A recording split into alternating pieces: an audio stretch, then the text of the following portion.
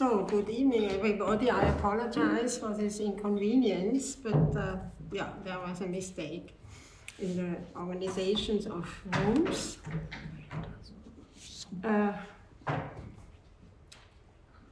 Yes, last week in the last lecture we discussed images of the body and gender constraints. We saw that visual representations of the body contribute to producing gender-specific differences that have no biological function. You remember I showed you Adam and Eve at the Ghent altar piece by Jan van Eyck. However, as these differences are represented on the body itself, they come across as being natural and not artificially produced. We also saw that in specific contexts, either femininity or masculinity finds itself being excluded from representation, a fact that forces us to ask ourselves systematically, in each case, who or what has not been made a subject of representation here? Who or what has been silenced? Who or what does not come into the picture?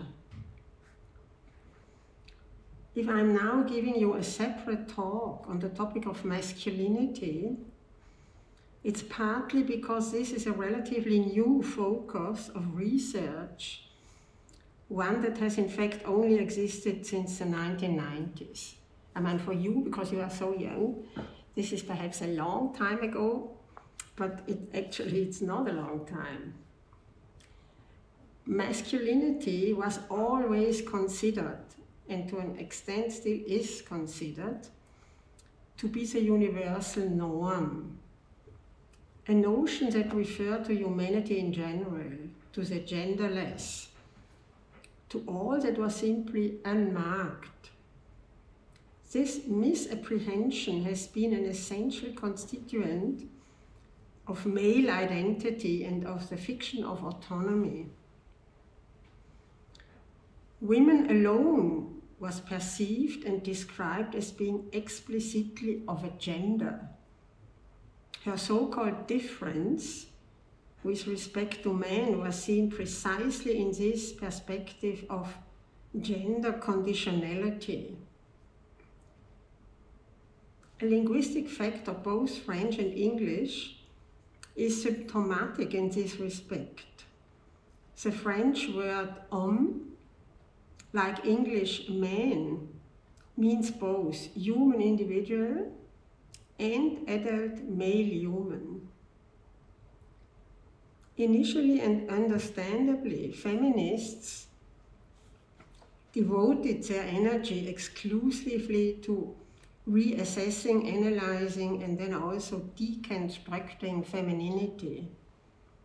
It was only in the 1980s that within the context of debates on feminist theory, the step was made from women's studies to gender studies, which defined the notion of gender as denoting a relational relationship between masculinity and femininity.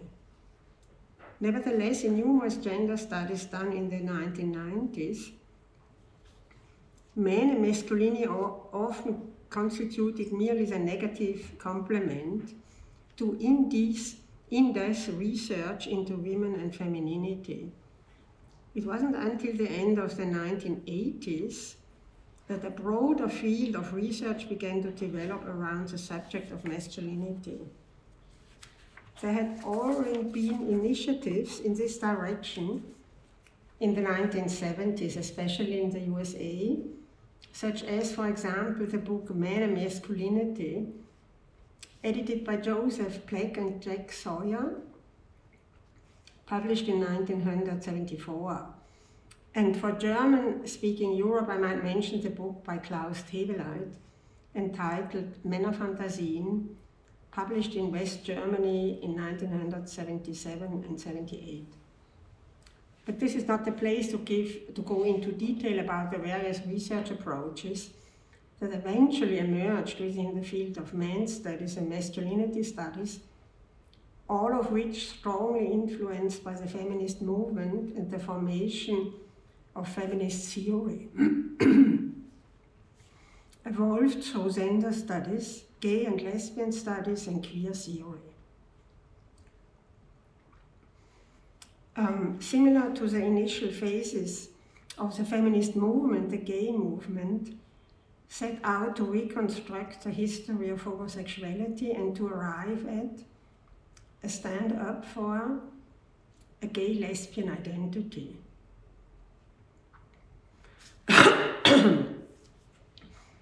Queer, on the other hand, is a notion that stresses opposition to established identity constructs, opposition to the dichotomy of male versus female.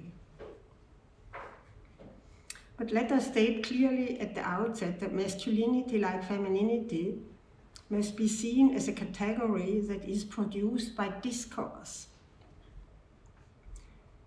A category that has been variously formulated in cultural terms over the course of history, and one that is necessarily interrelated with other categories, such as class, ethnicity, and sexual orientation. R.W. Connell, echoing a notion put forth by Antonio Gramsci, coined the term hegemonic masculinity, a concept that has played a crucial role in determining the orientation of research since the 1990s. On the one hand, hegemonic masculinity points to the inconstancy of ideals of masculinity throughout history. But above all, it refers to the existence of multiple masculinities. Merely being different from femininity does not constitute hegemonic masculinity. Equally important for the definition of this notion is the rejection of other kinds of masculinity, and in particular, gay masculinity. Hegemonic masculinity corresponds to the masculinity ideal of a social elite, which means that of a minority, and this elite in turn is defined by the exclusion of men, of lower classes or foreign ethnicities.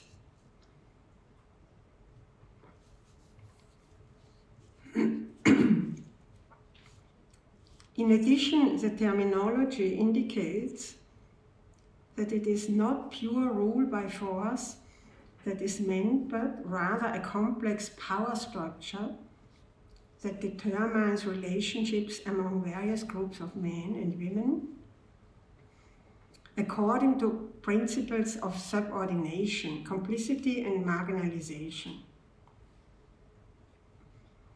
Hegemony in the Gramscian sense signifies not only dominance, but rather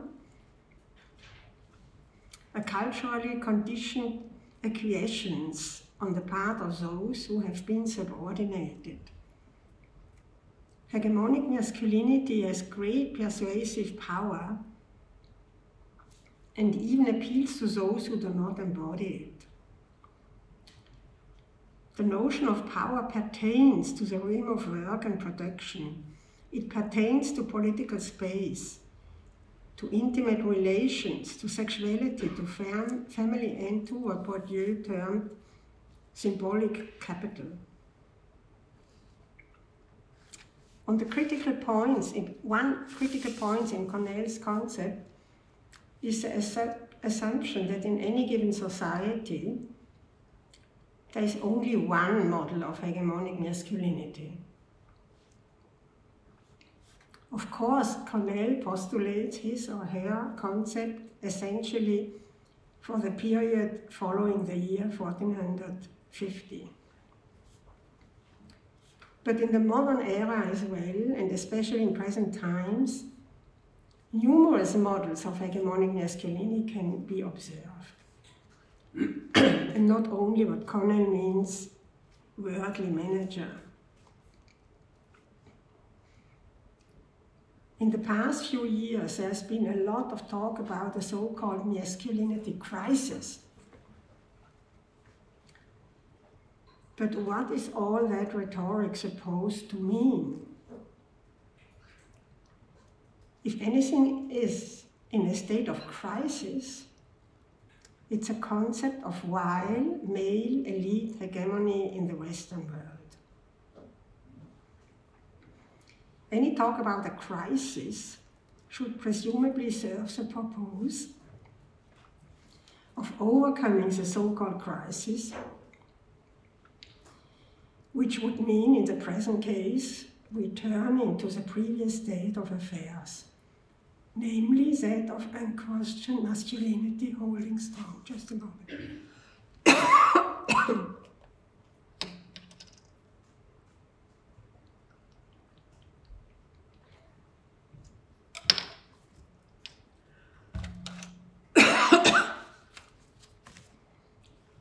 I apologize of my voice. I always have voice problems, but now I have a cold and it's much worse.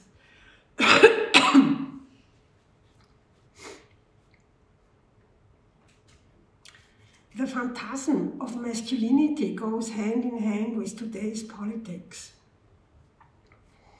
A toxic mixture. So when you think of Austria, for instance, think of the Burschenschaften we have here in Vienna. In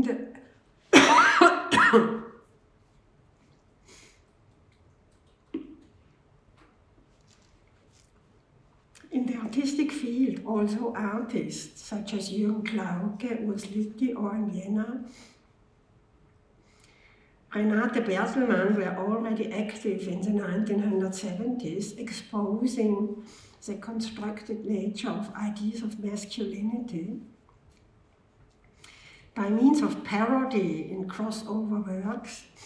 It was only very late that art history began concerning itself with representations of masculinity.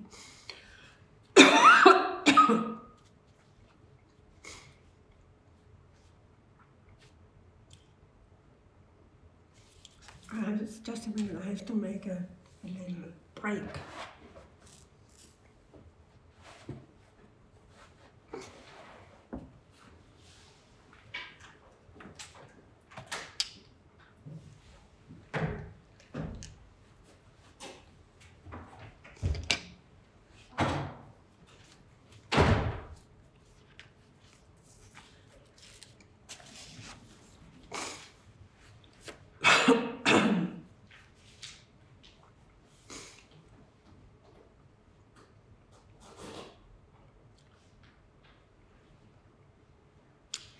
One of the first books published in the field was Margaret Walters' A Nude Male, A New Perspective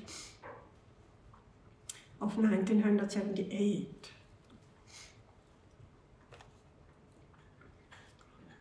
When in 1986, together with a few colleagues and students, I organized the third Conference of Women Art Historians in Vienna, we introduced a section to which we give the title Men, Images and Myths. The publication is by Ilse Bata and others, entitled Frauen-Bilder-Männer-Mythen, Berlin, 1987. A few copies are still available. Should any one of you be interested, just tell me afterwards and I will bring it next time. But it's in German. Within the realm of German language art history, this was the first organized event that concerned itself with the representation of masculinity. This was followed some years later, in 1995, by the first symposium ever to be devoted exclusively to the topic of masculinity constructs and male myths in art and the visual media. A symposium that I directed in collaboration with Marianne Koos here at the University of Art. Unfortunately, the conference proceedings were not published as a whole. They were just made available on an individual basis.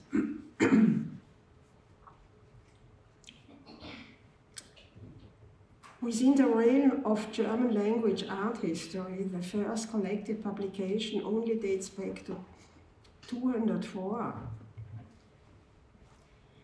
Namely, a publication that bears the title of the conference, Männlichkeit and Blick, Visuelle, Inszenierungen in der Kunst, seit, Frühen, Neuzeit. In contrast to sociology, psychology, historical scholarship, and literary study in the field of art history, relatively little research in this direction has been done to date. Although it is clear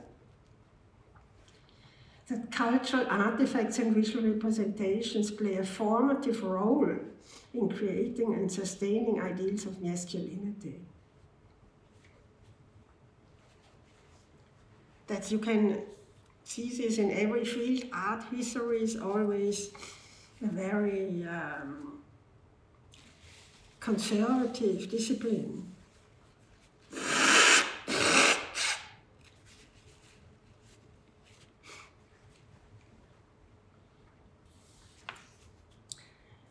In what follows, I would like to show you images of hegemonic masculinity that exist in art, after which I'd like to present some alternative endeavors. One ideal of masculinity that has always been paradigmatic is that of the hero. Although this ideal has known variations during the course of history, there are some constant basic characteristics that can be identified, beginning with mythical prehistory and continuing all the way up to the present. Characteristics that can be gleaned from religious stories, legends, fairy tales, pictures of all kinds, films, etc. In Greek antiquity, the hero was a demigod, superhuman, endowed with enormous willpower and vigor. A fighter habitually victorious, fearless of death, one who usually fought for a common purpose. In Greco-Roman antiquity, the incarnation of the hero was Heracles or Hercules. After completing his 12 heroic labors, Heracles was brought to Mount Olymp and made immortal. Zeus, or Jupiter, had fallen in love with Alcmene and, disguised as her husband Amphitryon, made her pregnant. Before the birth of the child, Zeus had prophesied that the future ruler of Thebes and its neighbors was about to be born. However, Zeus' jealous wife, Hera, or Juno, managed to delay the birth and cause another child, Aristos, to be born first. And it was Aristos who became the ruler of Thebes. Hera persecuted Heracles with her hatred, and eventually he had to serve Aristos, who imposed upon him the famous 12 labors. By virtue of being his father's son, Heracles was destined for great things. Due to repeated and ultimately unsuccessful female efforts to hinder him, he found himself engaged in an anti-female struggle. Hera sent 2 gigantic serpents to kill the nursling, but the 8-month-old baby strangles them. Later on in life, in a fit of anger brought upon him deliberately by Hera, Heracles murders his wife and 3 children. Late medieval sources, for instance Salutati in the 14th century, reinterpreted this murderous act as signifying Heracles' triumph over both the body, and that is the female part of the human being, and passions.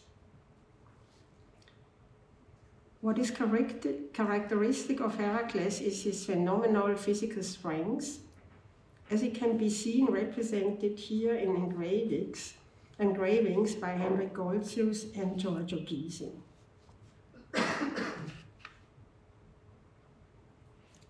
Heracles, like all heroes, is a hero who distinguishes himself by his physical strength, by his cunning, but not by his wisdom. As such, in the modern era, and especially in the Baroque period, he was often a figure with which rulers could identify. They always identified already in Roman times, but then also in the Baroque time. There was always Heracles was an ideal.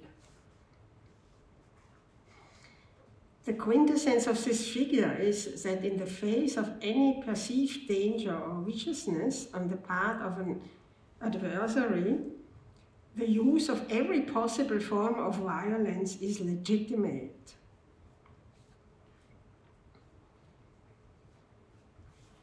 The reading of the scene portrayed by Goltzius can be ambiguous. It might be seen in a slightly ironic light with the 2 tiny men looking upon their unattainable idol. Here you see very often with Goltzius, also already before, you can see it in different ways. You can also say it shows the ambiguity and the problematic of having such an ideal.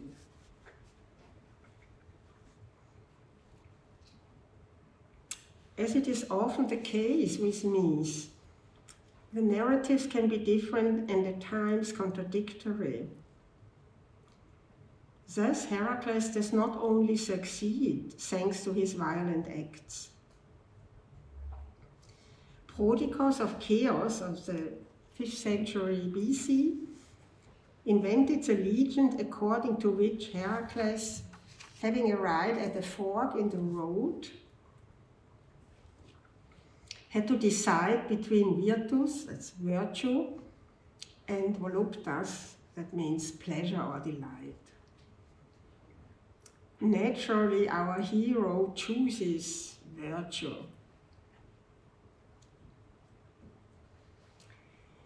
Virtus is actually, he chooses virtus. Virtus is originally not in the Christian sense of righteousness, but rather in the sense of masculine vigor. However, the stories of Heracles dating from antiquity also tell of his excesses.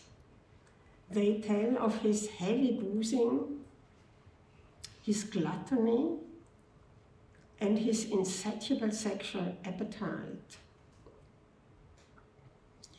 Few artists have portrayed this aspect of Heracles as unrestrainedly as Rubens.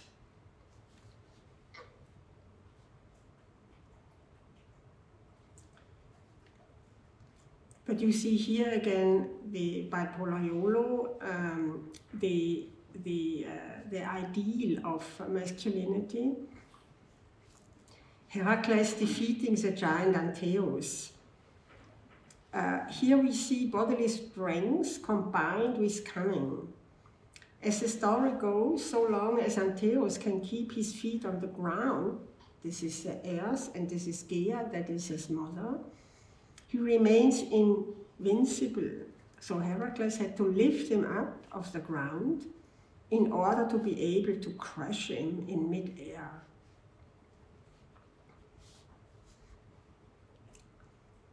Heracles becomes a hero of rulers. Thus, when in 1530, after having definitely put an end to the freedom of the Republican city-state in Florence, the Medicis re-established themselves as a ruling ducal family of Florence. They commissioned a colossal statue from Piazza Bandinelli, which was then erected in front of the Signoria. This was now a pendant to Michelangelo's David. Heracles, 5 meters tall, standing over the fire-spitting giant Cacus, whom he has just slain. In a first sculpted version of the work, Bandinelli had portrayed the actual moment of the killing. Apparently, however, this was considered unfitting for such a distinguished location. And so Heracles now stands there, calmly with his defeated enemy at his feet, and the giant's head situated directly beneath the hero's genitals. What was to be brought to the viewer's mind was not the brutality of the act, but the power and potential violent force that radiated solely from Heracles' naked body. As we saw in the last lecture, Michelangelo's David served as a symbol of the free city of Florence. As such, it was to be seen as combining bodily beauty and mental alertness and competence. In stark contrast to this, Baccio Bandinelli's Heracles stood for the feudal absolutist ruler. It stood for pure power. The two figures together can be read as summarizing Florence's evolution from free city-state to subjugation. What is also manifest here is the linking of political allegory and masculine ideal. And so it has come to pass that this square in front of the Signoria has become a place completely taken over by masculinity. Let's just look a bit closer at the whole square. This square in front of the Palazzo Vecchio, that is in front of the Signoria, Florence Town Hall, was a symbol of the free city-state. You remember that there was a time when Donatello's statue of Judith stood in front of the Signoria.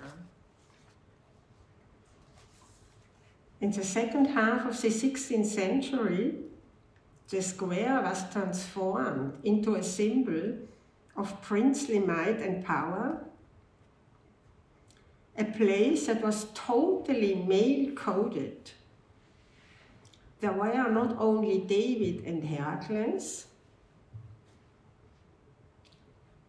but also Amanatis, foundation of Neptune, dated from 1560, and the equestrian statue of Cosimo I, Duke of Florence, made by Gian Bologna, dated 1581. Further statues were erected in the Loggia dei Lanzi, which had originally been intended for official receptions. The statues in the loggia now included Benvenuto Cellini's Perseus with the head of Medusa, and two works by Gian Bologna, Heracles slaying the centaur Nessus, and the abduction of the Sabine woman. This latter sculpture or sculptural group is considered by art historians to be a masterpiece of Mannerist art. It is an expansive sculpture designed to be viewed from all sides. It is a very paragon of a figura serpentinata that is basically a composition characterized by a spiraling movement. Yes, all of it is true. But can such a stylistic description possibly suffice? Is it enough to identify the subject of the work in purely iconographic terms? The abduction of the Sabine woman is a theme that well suits the artistic intentions of Mannerism. But if we look at the work from such a purely artistic perspective, we lose sight of what is actually before our eyes, namely the glorification of the kidnapping and raping of women. This tour of sculptural works end with Heracles slaying the centaur Nessus, also by the sculptor Gian Bologna. Thus, the visual alteration of a public space can be seen as a symptom of a political change, namely the transformation from Republican city to dukedom and the end of a democratic evolution. This democratic evolution had actually been reached its apogee in the Trecento, but was already brought to a halt by the Medicis in the course of the Quattrocento. As you can see, there is no linear evolution. There are reversals. We always think, that history goes like in a straight line, but it's absolutely not the case. And I think today too, I fear that we find ourselves in a rollback phase, or at least at a moment in time when democracy is in danger of doing away with itself. In 1977, Ulrike Rosenbach created a video installation for Documenta 6 entitled Heracles, Hercules, King Kong, das Klischee Mann. She did this in collaboration with Wally Export and Friederike Petzold. The large format installation consisted of a photo wall on which there were 2 tableaus, each made up of 12 individual photographs, as well as 2 video monitors and recorders. The photographs showed various works selected from art history in which a prototype of virile masculinity could be seen. These photographs included, on the one hand, reproductions of various portrayals of the Greek mythological hero Heracles and his legendary deeds, and on the other hand, stills and excerpts from King Kong films. Accompanying these photos was a very large-scale photograph of the monumental cast bronze statue of Heracles by Johann Jakob Antoni from 1717, located in the park of the Wilhelmshöhe Palace in Kassel, Germany. This is kind of a symbol of Kassel, Wilhelmshöhe. This statue is a replication of what is perhaps the most famous Heracles statue of antiquity, namely the so-called Farnese Hercules. We have seen it now, a work that was known many artistic adaptations. The Farnese Hercules is a marble sculpture dating from the 3rd century AD, a Roman copy of an original by Lysippe, believed to have been made around 320 BC. The sculpture portrays a superhumanly strong nude hero in a contemplative pose. In Rosenbach's installation, yet another video monitor was incorporated into the wall, tucked into the crook of Heracles' arm. I hope you can see it, it's here. And another monitor screen on which one watched the artist's face in motion as it rhythmically and breathlessly repeated the word Frau, Frau, Frau, woman, woman, woman. This was an early feminist artistic incursion into the concept of virile masculinity. Of course, the ancient Heracles figure was not, and today still is not, Christian. In the Christian religion, the warrior, the fighter, the slaughterer is actually not considered to be an ideal. I mean, from the perspective of early Christianity. Jesus was certainly not a hero in this sense. In medieval times, we can observe the following. There is no one and only ideal of masculinity. We often think of the Middle Ages as having been so Christian, with a Christian faith embracing all aspects of life, all social strata. However, this was not at all the case. This is a view of the 19th century on the Middle Ages, actually. And we still think in this. In the view of the church, and especially in the context of monastic life, humility was the most important virtue. A virtue that could hardly be considered heroic. But for the knighthood, what counted was not humility, but the victorious warrior. This total contradiction engendered a heroic figure that combined these contrary qualities, namely St. George. St. George counts among the most prominent Christian saints. The origins of this figure date back to the 4th century BC and appear to be connected with the Eastern Mediterranean region. So it's pre-Christian, actually. George is seen as a miracle healer and a martyr who survives torture, repeatedly triumphs over death, and rises from the dead. He becomes a helper in battle, the patron saint of the Crusaders, and simply the ideal image of the Christian knight. With Jacobus de Varagine Legenda Aurea, dated 1273, George's multifaceted story acquires a canonical form. The legends tell of St. George's fight with a dragon to rescue the daughter of a king. This is a classical fairy tale theme. A city finds itself being terrorized by a dragon.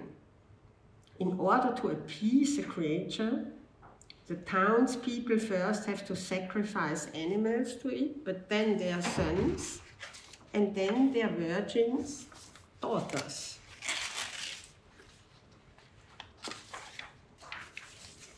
When the king's daughter is chosen by lot to be sacrificed, St. George appears and fights a dragon, which he manages to injure severely.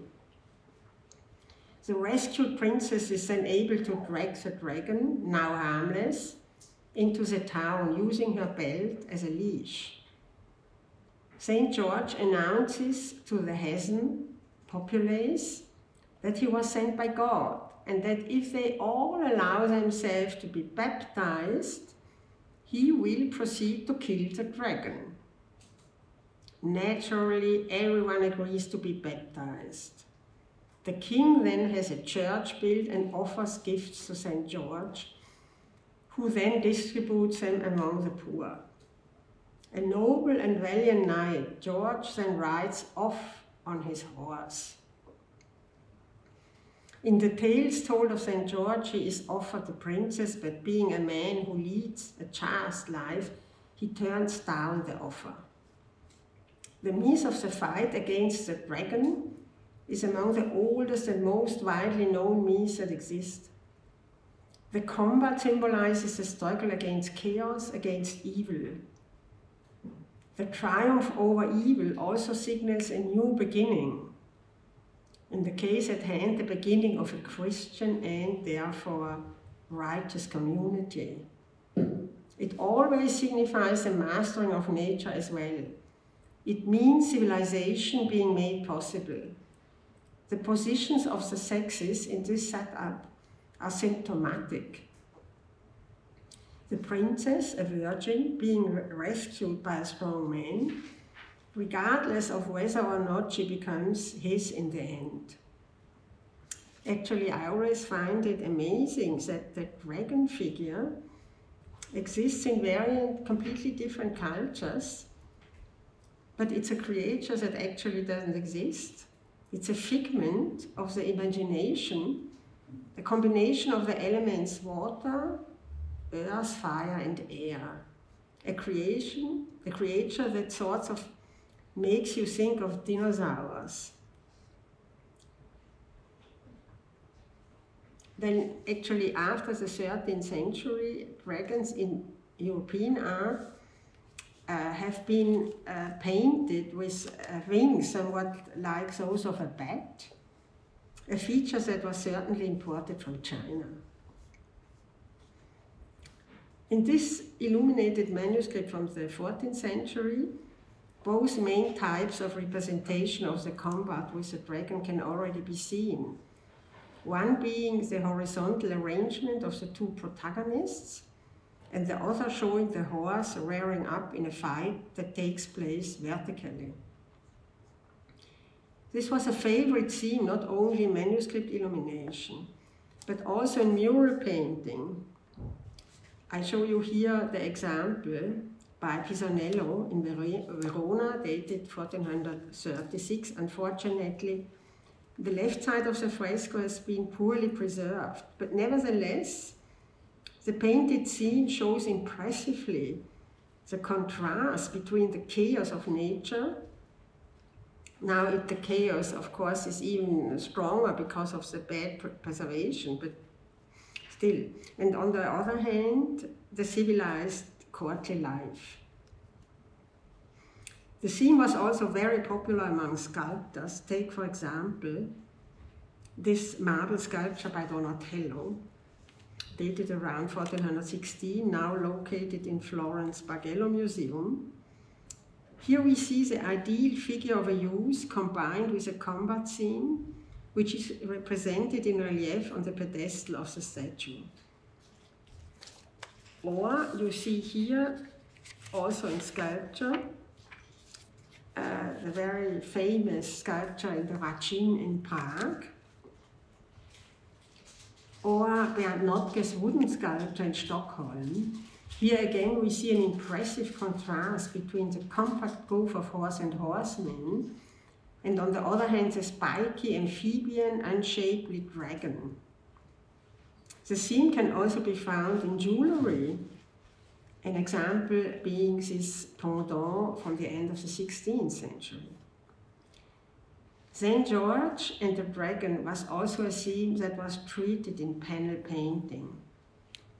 Here is a notable example by Uccello, where we see a very impressive depiction of concentrated masculine strength, which is almost cosmically enhanced by the cluster of storm clouds, and in total contrast to this, the genteel, slender, delicate princess. The sexual connotation inherent in the motif itself becomes manifest in Uccello's painting. The cosmic explosion taking place behind the saint and the phallic lance being thrust in the direction of the dark cave, which visually surrounds both the dragon and the princess.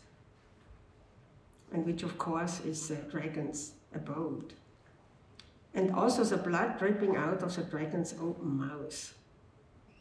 So of course this is very sexually loaded.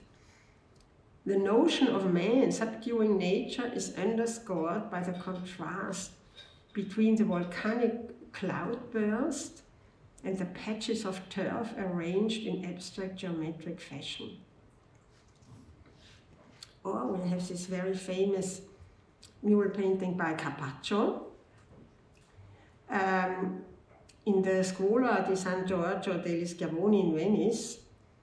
No, it's not a mural painting, sorry. There are 3 canvases showing first the combat with a dragon, and he shows the whole story, and then you see here that after slaying the dragon, then he comes back to town and you see that the baptism of the king and the princess.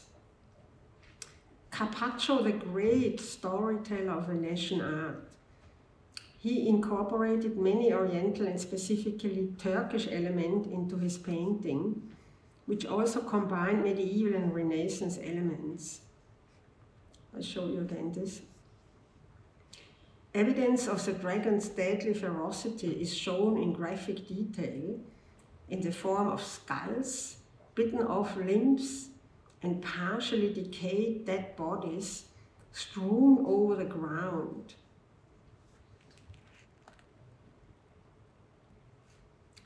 From the Renaissance, we have from young Raphael a painting, or from Rubens in the Baroque period. This scene of the combat with a dragon kept reoccurring in art, although in variations that differed stylistically. I show you these combined sculpture and painting by Assam in the church, or you see the painting, the classical painting from Joseph Anton Koch, who set the scene in an idealized landscape. So you see it's a continuous scene in very different stylistic forms. At the end of the 19th century, there is still no significant change, as can be seen in this painting by Hans von Marais, or the notion of dragon killer now finds itself being carried over from the religious to the political realm. Here, for example, is the Bismarck monument in Frankfurt dated 1908. So Bismarck is compared to St. George killing the dragon. Or in a general way, the knight in armor becomes an ideal of masculinity, which you see here in a painting by Hans Thoma, where a man in armor is shown guarding the garden of love. An even more extreme case to consider is that of a painting by Lovis Corinth, entitled Im Schutz der Waffen, so protected by weapons. This is dated 1915, in the middle of the First World War, and Corinth paints a medieval knight in armor and a naked woman. The gender construct becomes obvious here. The man in a suit of armor showing a stern face, the woman naked flesh, emotional. We see in this example how incredibly reactionary such pictures are. We see how fictions of masculinity coincide with political attitudes. The First World War was no war of knights fighting against each other. It was no man-to-man war. On the contrary, it was the first war in which human beings were slaughtered in masses, a war in which there was no more use for man as an individual.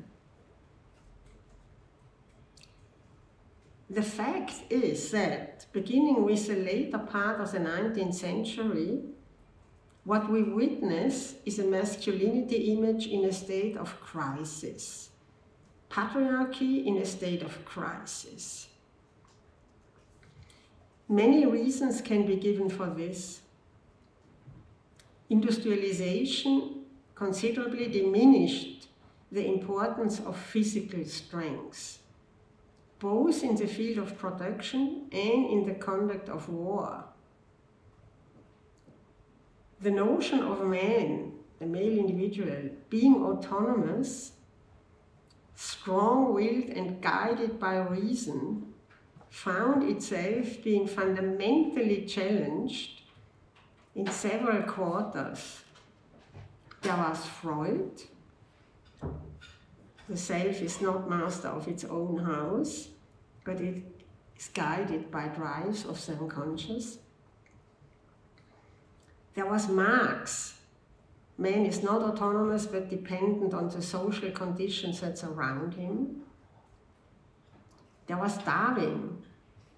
Man was not created by God. He gradually evolved as a member of the animal kingdom. And there were the natural sciences. And then there was the feminist movement. In art, this situation is reflected.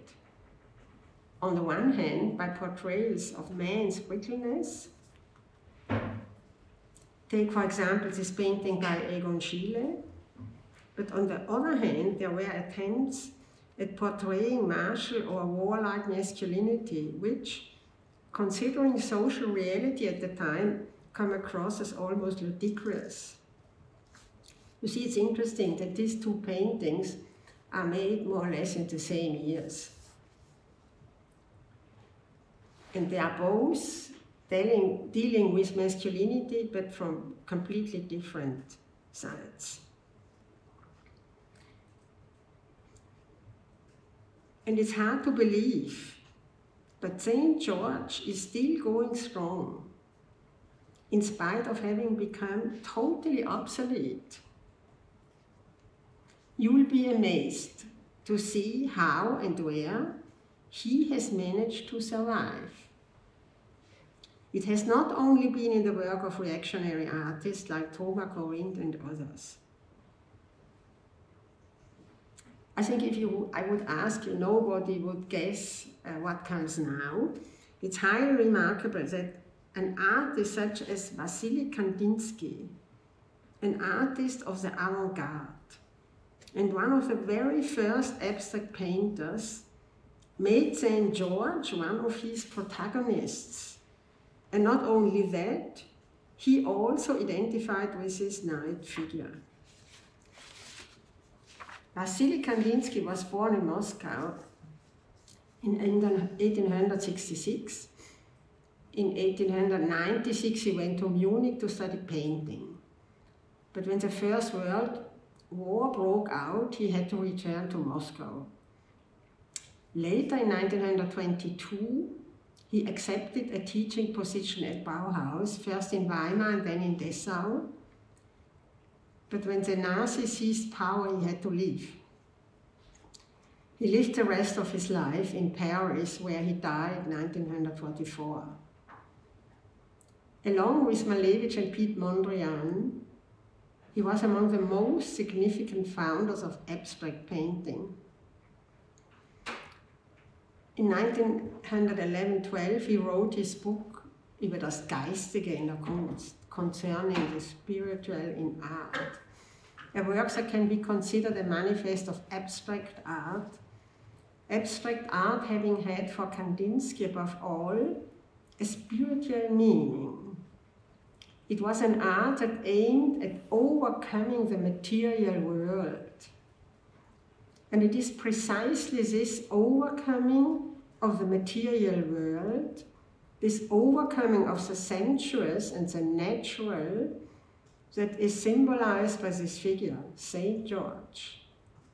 Kandinsky knew images of St. George from his native Russia, where the Byzantine iconic tradition always kept his image. Kandinsky took an intense interest in the motif of the horseman and that of the knight on the horseback, I show you one of countless examples, being this painting dated 1902. The knight is seen as a hero who triumphs over the material world or chaos. This conception is conveyed quite vividly in a reverse painting on glass dated 1911. Here we see St. George riding a blue spotted horse, which is kicking out his hind leg, and a very conspicuous lance slashing across the picture diagonally. We can still more or less clearly make out the horse and the horseman. The dragon, however, has become an image of chaos. Shapelessness sinks terrestrial. For Kandinsky, the color blue represents the spiritual.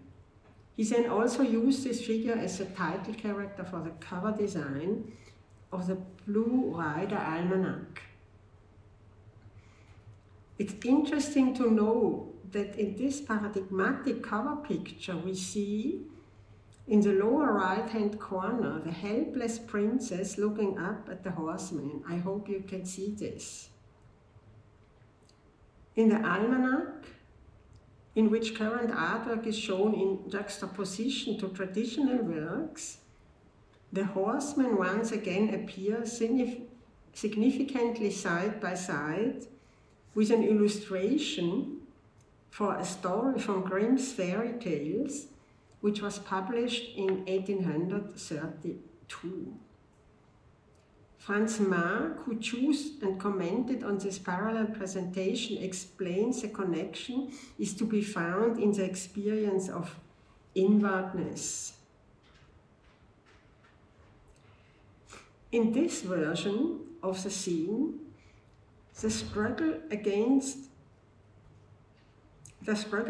nature, against things material, which are also conceived of as being things feminine, becomes particularly clear. On the left, St. George, this time standing, is seen plunging his black lance into the open mouth of the dragon. On the right, hardly recognizable, is the black line of the horse's back. Poorly definable female curved forms fill out the rest of the picture. George is represented here not so much as the princess rescuer as to the conqueror of the feminine. I show you another example. The white horse symbolizes the triumph of good. Kandinsky identified with the horseman figure. For him, the horseman was the artist.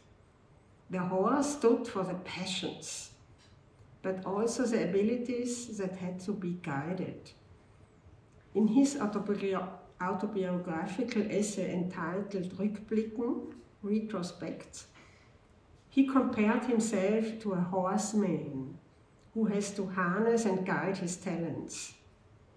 The artist overcomes the material world and by means of abstraction makes spiritual transcendence possible. This can be gleaned from Kandinsky's writings. Here you see a very abstract version of this St. George. For Kandinsky, the horseman hero no longer distinguishes himself by his physical strength, but rather by a spiritual essence. However, just how we are to understand this spiritual essence that has to be acquired through great effort on the part of the artist is never made clear in any concrete way. Is art, and a specifically abstract art, to be seen here as a substitute for religion? Kandinsky repeatedly speaks of the Holy Spirit as being what his art aims to achieve. and actually it's a known fact that Kandinsky also had connections to theosophy and in particular to the anthroposophy of Rudolf Steiner. Although Kandinsky, unlike many of his fellow artists, such as Franz Marc, for example, did not voice approval of the First World War, he nevertheless partook in the enthusiasm for male heroism. St. George embodies precisely this ideal of masculinity, a fighter for his cause, a victor, and the act of killing by religious association finds itself being legitimized. Kandinsky thus had his part, albeit unintentionally, in the spiritual mobilization of the time and in efforts to build a myth around the war. The appeal to notions of chivalry significantly contributed to trivializing and ultimately denying the horrors of war. Although artists like Corinth and Kandinsky can practically be seen as total opposites, this ideal of heroic masculinity is something they have in common. It was precisely because this ideal of heroic masculinity had become obsolete that reactionary circles latched onto it, and they did so most aggressively. In National Socialism, the heroic man became the sole ideal. However, it was not male individuals, but rather Arno Breker's larger-than-life male nude sculptures that were supposed to symbolize the body politic with which the male individual was expected to identify.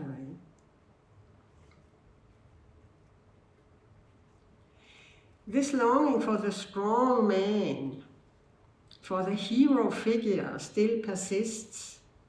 Take Westerns, for example. In this film genre, we see, for one thing, the myth of America's beginnings, with the white man as a symbol, a grotesque disregard for the indigenous American people. But Westerns always also convey masculinity myths. In the early Westerns, the male protagonist is still the guardian of law and justice. Also capable of being violent, he is nevertheless a moral model. It's a good guy combating evil. And here I must say, I've often asked myself, just what distinguishes the good guy from the bad guy, since both ultimately do the same thing, namely kill. In many cases, it's a hero who is detached from society, independent, fatherless, motherless, solitary, a man who obeys only his own law, one whose relations in the world of men usually have priority over relations in matters of love. In the so-called spaghetti westerns, we call it Italo-Western, morals get broken. Clint Eastwood as opposed to John Wayne. But what remains a constant is the physical man, hard as steel, a fighter fighting against a society that is in moral decline. Although debunked as myths, the ideals of masculinity persists here. The mute, inscrutable hero, a body like a suit of armor, someone who shows no emotion, resolutely tough, a loner. And then there is the killing. We see Sylvester Stallone as Rambo. We see the hero figure transferred to the context of the Vietnam War. A particularly cynical variation on the theme, even if Rambo only plays a war veteran who, bare-chested, finds himself fighting alone against the rest of the world. In various films, comics and computer games, the aggressive ideal of masculinity lives on, but I'm sure that you know that here much more than I do. In this connection, I have to say that I was struck by the fact that the former Minister of Art, Culture and the Media, and subsequently finance minister here in Austria, Gernot Blümel, when asked in an interview with the Vienna Daily, the Standard, on March 26, 2018, what his favorite film was, he answered that it was Mel Gibson's Braveheart, one of the most violent films made in recent years. But alongside this aggressive, heroic ideal of masculinity, there have also been alternative conceptions. We have too little time here to give these attention they deserve. In this context, I would like to refer you to 3 publications. First, a book by Marianne Koos that deals with lyrical male portraits in the early 16th century Venetian painting. Second, a volume edited by Mechthild, Fend and Marianne Koos entitled Männlichkeit in Blick. And third, my remarks on Rembrandt in my book on 17th century Dutch paintings, the visible and the invisible. You find it in the literature list. It is striking that whenever an ideal form or non-heroic masculinity is exalted, the male body is depicted as being not only useful, but also in many cases wounded. This is certainly the case with the highly popular figure of Saint Sebastian. According to the legends of the saints, Sebastian was an older man and a captain of the Imperial Guards under Diocletian. When he openly professed that he was a Christian, the emperor ordered him to be killed by Arcas. However, Sebastian did not die. A pious widow, Saint Irene, nursed him back to health. He then returned to the Imperial Guards, whereupon Diocletian ordered him to be clubbed to death in the circus and his corpse to be thrown into the Cloaca Maxima. In the late Middle Ages, he became the patron saint of victims of the plague. Beginning with the late 15th century, especially in Italian art, Saint Sebastian was portrayed as a beautiful, naked youth. In time, he became nothing less than the iconic, flawless male nude figure. This fact cannot be explained by the saint's legend, no more than by his status as patron of victims of the plague. I show you other examples, and you always see that it's a very idealistic vision of his body by Bellini or Titian or Lotto, where he looks almost like a woman, and by Benedetto da Maiano. Vasari, the first biographer of the 16th century Italian artist, writes about a version painted by Fra Bartolomeo, a work that has unfortunately been lost. The lost work by Fra Bartolomeo, painted in 1515 for the Priory of San Marco in Florence, is known to us thanks to a copy painted by Zacchia Elecchio, what you see here. Vasari reports not only that Fra Bartolomeo's Saint Sebastian received endless praise on the part of the painter's contemporaries, but also that women in the confessional confided that they had been allured to sin by the sight of the painting. As a result, it had to be removed from the church. Somewhat later, Lomazzo, in his writings on art, also leveled criticism at all too erotic figures of saints, such as the painted by Fra Bartolomeo. In the 19th century, Sebastian found himself rising to the position of patron saint of homosexuals, a function that he has continued to serve in the 20th century. However, projecting this conception backwards to the 15th, 16th, or 17th centuries, as authors such as Sternweiler and Zaslow have done, is inadmissible. The notion of homosexuality that seems so self-evident to us is, in the form in which we know it, a 19th century invention. And we are actually still entangled in the dichotomous concept of the 19th century. In the early modern era, the notion of homosexuality did not exist. One spoke of sodomy, a term that was used to refer to all sexual practices that were not essential to procreation within the context of marriage. There existed homosexual practices that were strictly forbidden. In most cases, however, the persons concerned were men whose contacts were not exclusively homosexuals. In contrast to the state of affairs in the 19th century, homosexuality was not an identity-defining concept. Studies carried out by the great theoretician of queer theory, Eve Kosofsky-Sedgwick, indicate that it is rather a concept of homosociality that should serve as a point of departure here. This concept is one of a complex, many-faceted, partly erotic, mutual attachment among men, an attachment, however, that does not necessarily result in sexual contact. With regard to the portrayals of Saint Sebastian, this means that in all probability many men also found these figures of a naked youth erotic, and that these portrayals found particular favor with men who had homoerotic inclinations. For instance, you see this other example of Jacopo di Barbari.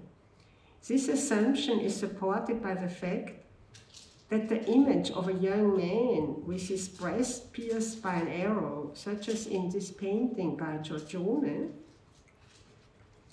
is not necessarily to be seen as a portrayal of Sebastian, but rather can be interpreted in the sense of Petrarchian love poetry, as being a depiction of a lovelorn youth.